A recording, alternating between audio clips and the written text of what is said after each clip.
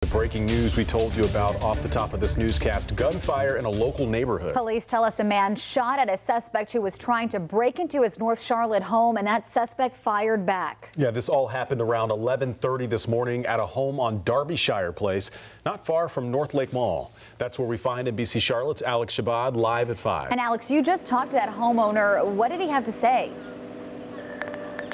That's right, Sarah. The homeowner tells me he's a security officer and his training kicked in when that suspect tried to break into his home. Behind me, you can see some of the damage to the front door, that shattered glass, after they exchanged gunfire.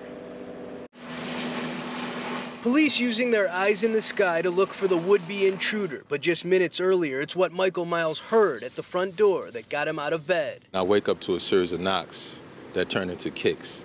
Someone is trying to break into my home. Miles told us the armed suspect was relentless, trying to kick down the door at around 11:30 this morning. I'm a nice officer and kind of trained on what to do in the escalated situations. I gave him the command that I had a weapon.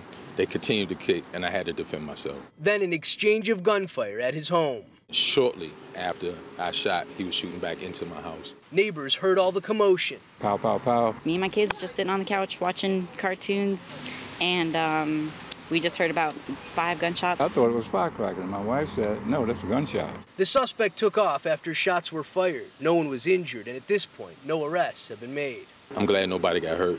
Miles says he's never had to fire his weapon on the job, but unfortunately, he can't say the same for his home. That's a man's peace, you know?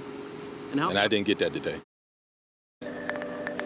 And coming up tonight at 6, we're going to take a closer look at North Carolina's Stand Your Ground law and what you need to know about defending yourself at your home.